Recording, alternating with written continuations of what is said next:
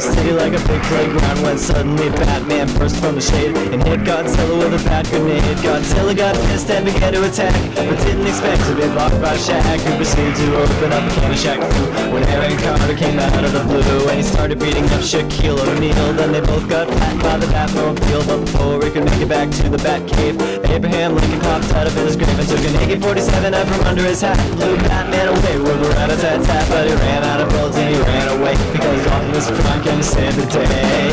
This is the ultimate showdown of ultimate destiny. Good guys, bad guys, and explosions as far as the eye can see, and only one will survive. I wonder who it will be.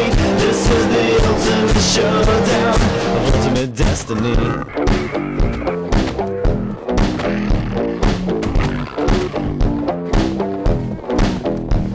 Godzilla took a bite out of Optimus Prime like Scruff McGruff took a bite out of crime, and then Shaq came back covered in a tire track, but Jackie Chan jumped out and landed on his back, and Batman was injured and trying to get steady when Abraham Lincoln came back with a machete, but suddenly something caught his leg and he tripped. Indiana Jones took him out with his whip, then he saw Godzilla sneaking up from behind, and he reached for his gun which he just couldn't find cause Batman stole it, and he shot and he missed, and Jackie Chan deflected it with his fist. Then he jumped in the air and he did a somersault while Abraham Lincoln tried to pull a fault onto Optimus Prime, but they collided in the air. Then they both got hit by a Care Bear stare.